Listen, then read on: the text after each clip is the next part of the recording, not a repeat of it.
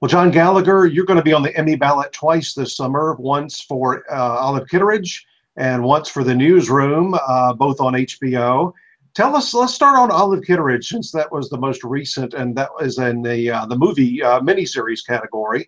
Yeah. How did you get that role as the son of Frances McDormand and Richard Jenkins? You know, I was finishing up the second season of The Newsroom, and I was filming that in Los Angeles, and my agent sent me the script for Olive Kitteridge, and I had heard of the book. My mother had just read the book and really loved the book, and so I was aware that it was a very moving, emotional, simple story about a family in a small town in Maine. And I read the script and knew very, very quickly that it was going to be something special. I'm a huge fan of Frances McDormand's work and a huge fan of Richard Jenkins. And Richard and I have the same agent, and so she, you know, had her fingers crossed that I was gonna get the parts so that we could work together. But initially, I had been sent both roles: the role of Christopher Kittredge, which I ended up playing, and the role of Kevin, that was brilliantly portrayed by Corey Michael Smith. And I couldn't really decide between the two characters, and so I went in and they had me read both of them. I think they weren't sure how they wanted to kind of cast it, and I went in and auditioned for Lisa Cholodenko, the director, and for Steve Sharesian, the producer. And I was very sick. I had a cold, I remember.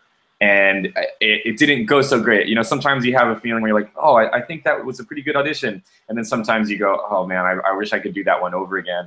And fortunately, they called me back in about a week later to go in and reread all of the Christopher scenes. And so I went in again and auditioned a second time. And then a couple of days later, I flew to Los Angeles to go to the premiere of Newsroom. Season 2 is premiering in LA, I think in July. So this was over the course of a couple months that I had auditioned for it after having read the script. And in a nice little piece of kismet, I discovered that I got the part for Olive Kitteridge at the premiere for the Newsroom. And a couple of people that worked at HBO came up. And Michael Lombardo, you know, came up to me and he said, "Hey, congratulations. I'm really excited that you're going to do it." And I didn't know what he was talking about at first. I just thought that he was saying congratulations on the premiere of season 2. Isn't this great? But then I checked my email and saw that I had been, in fact, offered the role of Christopher Kittredge in Olive Kitteridge. And so it was that was really exciting because, I mean, HBO, I've been a fan of their programming for years and just love the work that they do. And working under their umbrella for the last several years has been a total treat. It's been really great. They take really, really good care of everybody that works there, and I think that they're pretty fearless in taking on all kinds of material, all kinds of subject matter with their documentaries, with their TV series, and with the miniseries. So it was just a total joy. I was so excited when I got that email and found out that I got the part in Olive Kitteridge. Well, for people that haven't seen it yet, this is not your happy-go-lucky kind of material. This is some dark family material, and your character, whether or not it's true, he believes that his mother especially has been the main cause for his depression and his sort of the life that he now leads. Yeah, absolutely. It has all of these kind of elements of, you know, in the great tradition of American drama, like Eugene O'Neill or, you know, something like that was something that I kept thinking of when I read the script, and when I went back to dive into the source material. Yeah, it's from the surface, it looks like a very kind of simple homespun story about a kind of a quintessential American family, but you start diving in deeper and realizing that there's, you know, years of pain and secrets and resentments and all the things that are just, you know, very natural to humanity. They really get uncovered in a very kind of beautiful and organic way, in the way that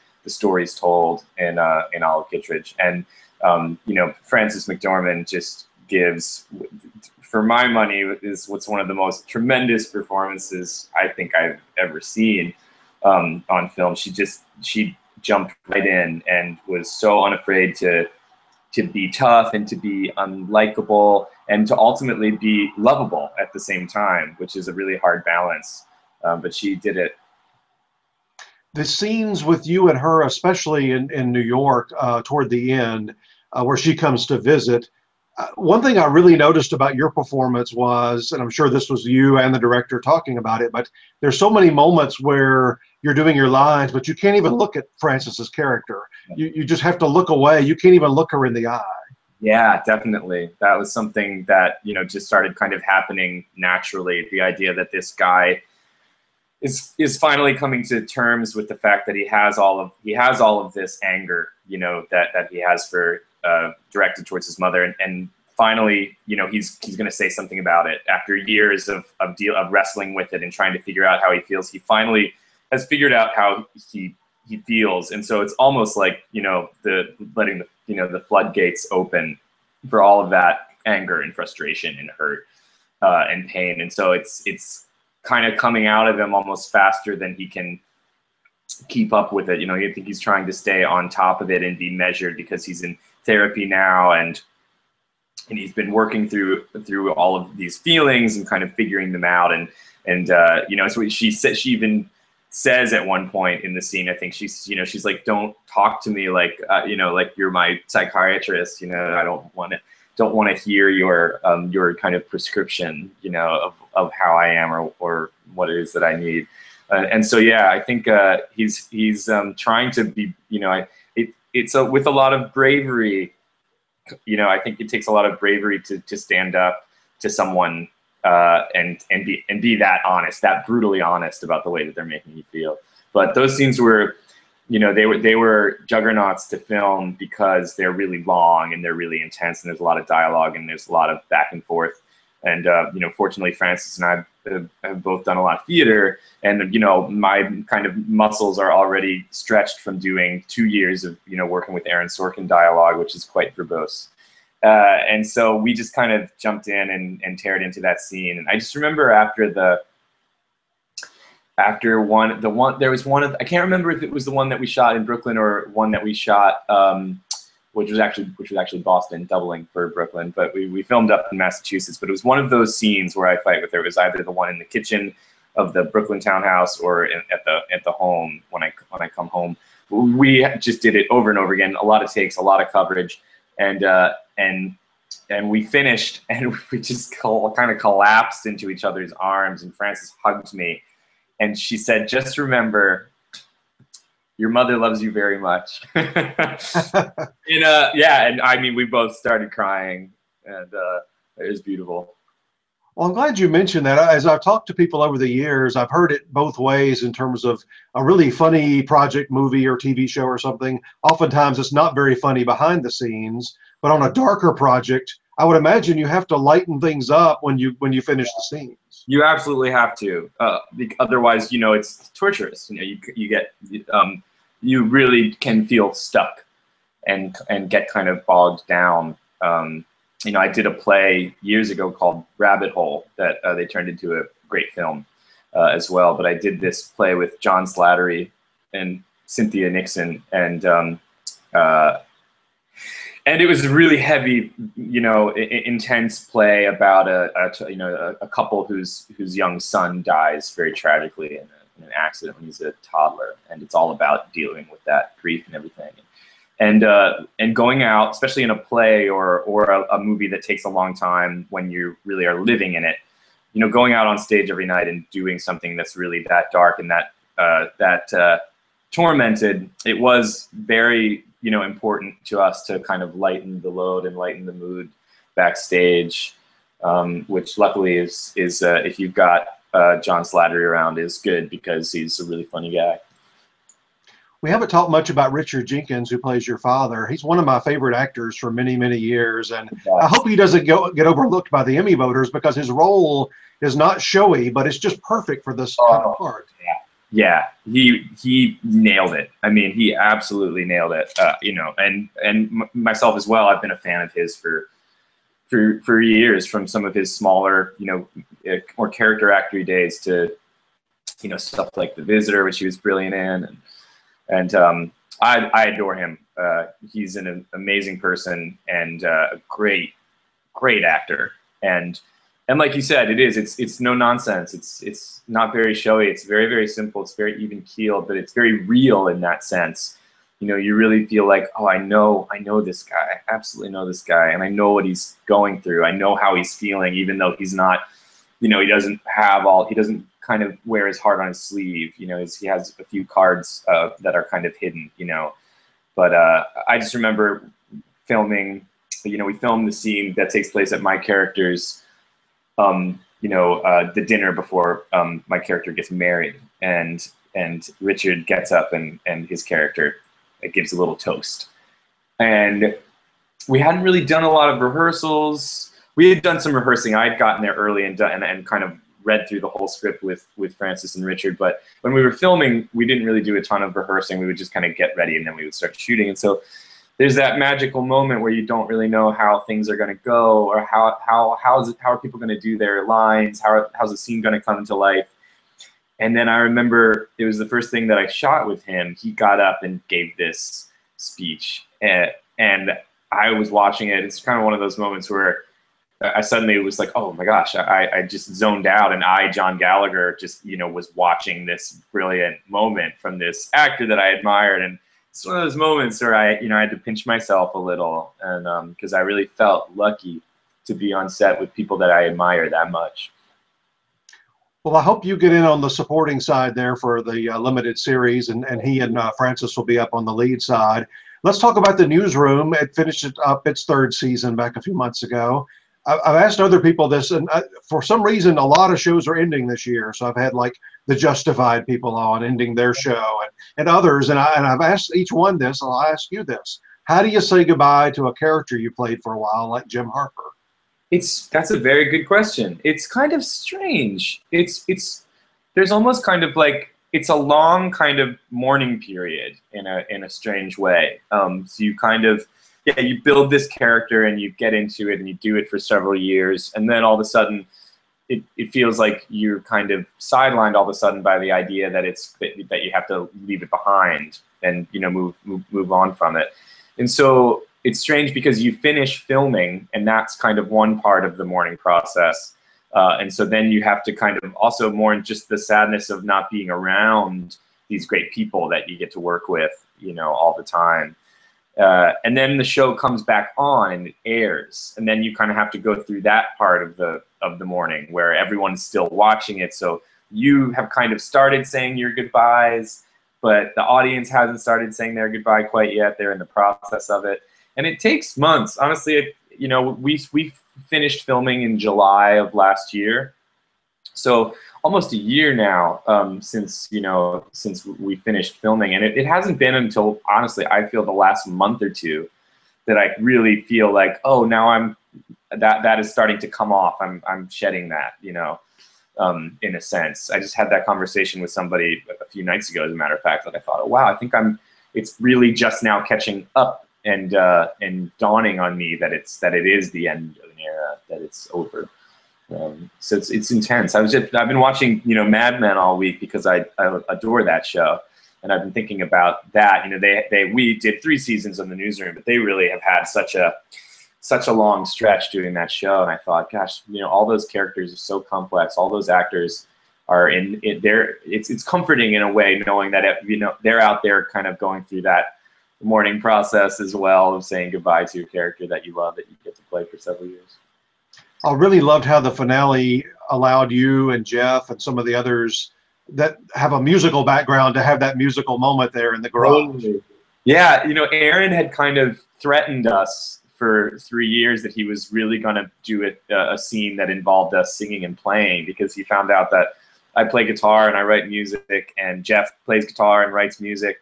And he heard that song, that Tom T. Hall song, That's How I Got to Memphis, and fell in love with it and decided that he wanted to write it into the episode. And so the cool thing about that was that we got to work with this guy, Buddy Miller, who's an amazing singer-songwriter, incredible musician, producer. He works on producing a lot of the music for the TV show Nashville. And he's played with everyone. He's played with Emmylou Harris and Willie Nelson and some of my, you know, legends and the heroes. And I was geeking out pretty hardcore. He was the one that came in and recorded us. So we got to go into the studio with him and record that song, which was really fun. It was one of those surreal moments where you think, oh, wow, I didn't realize that this is where this job was going to take me, that I was going to be in a recording studio with Aaron Sorkin and Jeff Daniels and Buddy Miller working on a Tom T. Hall cover. You know, it's unexpected, very cool. You can't predict from moment to moment in your business. Ooh, you have no idea what's coming. You know, you like to kind of kid yourself that you've got some control over it, but it's just like life, you know. It's you kind of have to roll with it and see what happens next. Well, the nice thing about that moment was, you know, sometimes on a show, oh, here's our big musical number, or here's our big musical. That one just felt so organic, like you all thought of it on the spot. Oh, good. That's what we were going for, because I do know that sometimes that, yeah, when you gear up for that moment, it's like, here comes the song, and then kind of immediately takes you out of it because it stops feeling real. But yeah, we wanted it to just feel like something that just came together. Like one guy picks up a guitar, the other guy comes in and joins in, and the next thing you know, everyone's gathered around. So I'm glad. That's great to hear that it had the desired effect. The other great thing about that episode was, and Aaron's very good at these kinds of things. He did it on The West Wing a lot. It took because it was the finale, and you knew it was the finale. It took back to before we met all of these characters and how they kind of all came together. Yeah, I love that. I love the season. I think I can't remember which season it is on The West Wing, but when it goes back to the campaign, it's one of my favorite episodes when they start doing that, because he is really good at flashbacks. You know, he is a kind of a flashback master.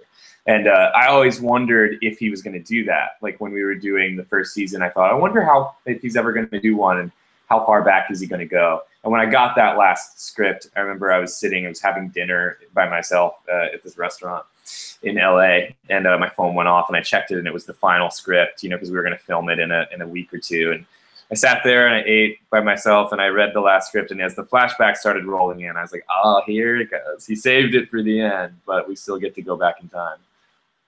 Well, I hate that show is gone. There's so few just brilliantly smart, witty, dialogue-oriented shows anymore. Yeah. I know. I was certainly sad to see it go as well. You know, you sign up for these things and you never know how long they're going to last. You know, if you're going to do 5 seasons, 6 seasons, 7 seasons, you know, and we did 3, which is short but sweet. So definitely it was kind of, it felt like an early goodbye, but it felt like it was kind of time. It was like, oh yeah, you know, kind of had our day, and now, you know, it's exciting to see with all of these shows coming to a close. It really has been a pretty intense year in the last 2 years, saying goodbye to, you know, Breaking Bad, which is one of my favorite shows, and saying goodbye to Boardwalk Empire, which I loved.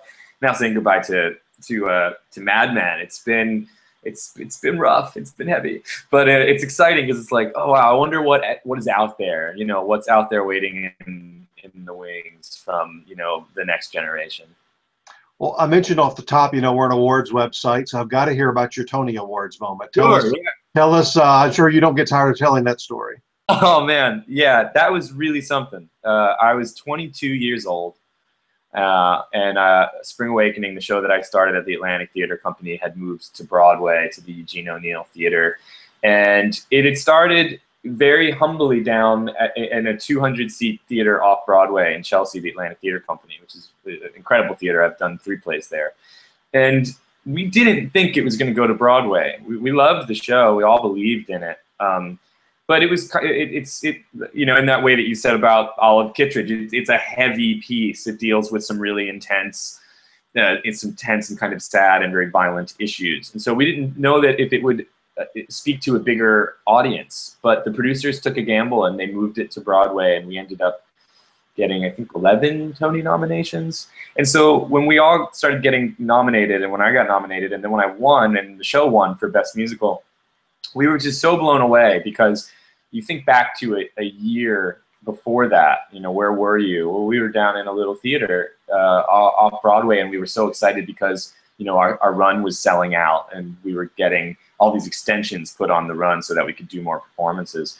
But I never thought for a second that we were going to move to Broadway. And even if we got to Broadway, there's no guarantee that you'll stay open on Broadway. And even if you stay open on Broadway, there's no guarantee that, you know, the awards will be kind to you. And all of those things ended up happening, and it was a total surprise. But I still think back to, I remember Benjamin Walker, who is a very talented actor. He came to see us at the Atlantic Theater Company, and I talked to him, about the show afterwards. He said, "Oh man, the show is great," because he had done a workshop of it once back in the day. He said the show is in great shape, and he said it's going to go to Broadway. And I said, I don't know about that. And he said, not only is it going to go to Broadway, it's going to go to Broadway. You're going to win a Tony for it.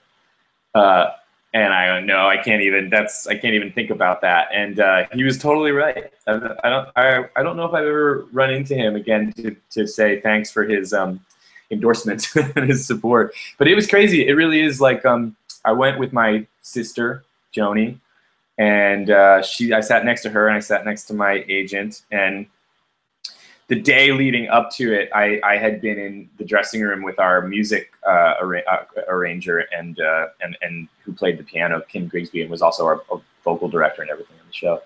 And Steven Spinella, who's a really, really incredible, talented Tony Award-winning actor himself, who was in Spring Awakening with me, he came running in and he said, "Oh, you know, the New York Times has they've all pegged you for the winner tonight," because we were going to the Tony Awards later in the day. I was like, no, I don't even want to think about it. I couldn't. It's just something that, you know, only in my wildest dreams did I think could ever happen. And when they called my name, I've heard people say this when you listen to people talk about, you know, getting an honor such as that, you know, it's like an out of body experience. And it really is. I barely remember it. It's kind of hazy. It's like a dream almost. And then you know, the best part was that my parents were there as well. They sat further in the back, but my parents and my sister were there, which was really exciting and really special. And yeah, it was a total kind of life-changing moment. But then at the same time, nothing really changes. Which is kind of the elusive beauty about being given an honor. You know, it's something that is just really exquisite, and it's something that I forget. You know, like I forget it. You know, you don't really necessarily walk around thinking, I'm a Tony Award-winning actor. Yes, you know, but every now and then, you know, you talk to someone such as yourself, and you go, oh, right. You know, you have to think back on that summer and how exciting it was. It's not something you carry around with you. No, I remember making jokes that I was going to, like, you know, turn it into a necklace and wear it around, but it's in my storage space. Will there ever be a feature film? Next time I move, I'm going to take it out and put it somewhere, display it. But will there ever be a feature film of that musical? You know, there is one in development. I don't know where they are in the process, but I do know that they've been working on it for quite some time, and I think that it could be a really exciting film. And you know, the cool part about it is that, you know, we're all too old now. The original cast, we couldn't do it because we were in our late teens, early 20s, playing teenagers. The thing that I'm really excited about for the movie is that, much like we all started it, you know, in that young place, and we were all kind of unknown talents. Now people have gone on to do all kinds of stuff. Jonathan Groff and Leah Michelle, Skylar S. and Phoebe Stroll, to name a few. They've done such amazing things and are kind of household names now. I think it's going to be really exciting when that movie gets made to watch a new generation and a new group of young people kind of come and make their mark. I can tell you're a big theater fan, even on projects you're not involved in. What's the best show you've seen? What's the best show? Other than ones you were in. The other ones that I've I'm trying to think. A couple of things that really stayed with me. There is a play called The Aliens. It's by a playwright, Annie Baker, who's a wonderful New York playwright. That remains one of my all-time favorite things I think I've seen in New York. And one of my favorite things recently I just saw was the Signature Theater, which is a really amazing off-Broadway theater in New York City. They did a revival of a Charles Meade play called Big Love recently, and I saw that a few times, and that was excellent. And a couple musicals that really stayed with me. They did a revival of this musical Assassins in 2004, and that was probably that was a moment where I remember looking and just thinking, this is one of the best ensembles that I've ever seen on stage. the revival of Hedwig that's out right now on Broadway. Hedwig and the Angry Inch, which is a fantastic musical by John Cameron Mitchell, who recently went back to do the show, and I got to see it a couple weeks ago, and that was pretty incredible. That felt like I'm gonna remember this. That was one of those moments where I was like, I'll be telling that story years from now. I'll be like, I saw John Cameron Mitchell come back to Broadway and do it. And they just announced that he's getting a special achievement Tony Award for that revival and for that performance, which is really exciting. I think that was certainly for his efforts, but also they had changed the rule because of last year when it won for revival. Yeah, he wasn't eligible as one of the people involved, so it's kind of their way of giving him a Tony for that. Yeah, exactly. That's a pretty cool honor. He's such a special force in New York theater, and there's so much, a show like Hedwig, it paved the way for.